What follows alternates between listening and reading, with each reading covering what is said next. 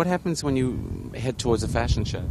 You basically get surrounded by around 30 photographers screaming your name, Sarah, Sarah.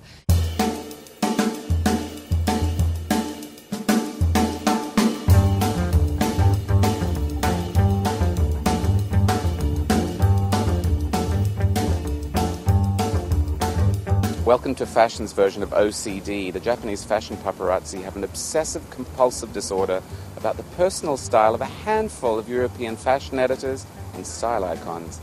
People want to see fashion not at the model, not at the catwalk, but at the real people. They wish to have a more security, a more comfortable way to approach fashion. Is this a relatively new phenomenon, this obsession with the way people dress outside fashion shows?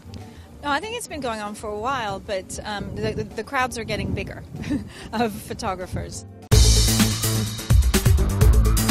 How do you feel about the fact that there are hundreds, maybe even thousands of young women in Japan who know more about you than you probably know about yourself? It's a bit embarrassing, isn't it?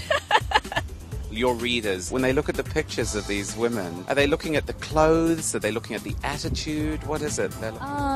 We love their clothes and their fashion style. And we are interested with what they choose for the season. You were just listed to me as one of the 3 iconic gets outside of fashion shows. No way! I'm so honored. Do these women look exotic to your readers? They look confident and they are elegant and adult. Are you conscious now in the morning when you get dressed that every single thing you wear will be itemized at some point during the day? So you think, oh, I was going to do this, or maybe I won't. Yes, I'm terrified by it. And also, I haven't changed this coat all week, and I don't bring 5 different bags. I've had 2 bags all week, so I do sort of feel like, oh, I'm boring my Japanese reader.